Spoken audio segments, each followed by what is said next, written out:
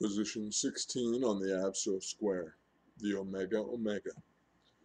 In many ways, the saddest of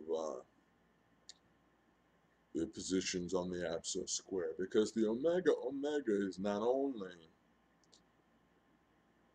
in the lowest position on a hierarchy and outside the hierarchy at the same time, an untouchable, a leper, a beggar,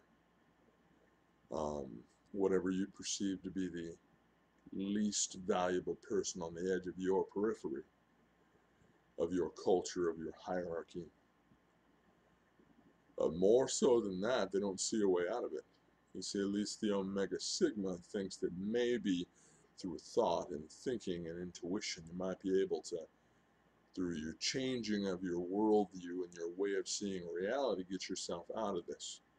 Or, like an Omega Beta, to be able to see that maybe if I'm able to change some of my behavior, some of my appearance, some of my values, I might just get inside, the warm place of being part of a social structure. Because the Omega Omega is not part of any social structures. They may have limited social interaction that has to do with charity. Someone stopped by and gave them some food, or gave them some water, or gave them directions to something.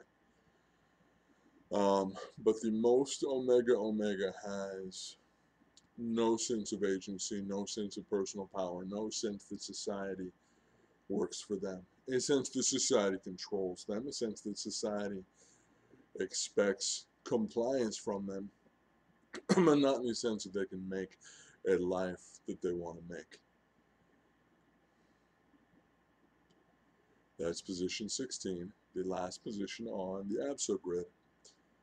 I believe I'm the first person to put together an ABSO grid.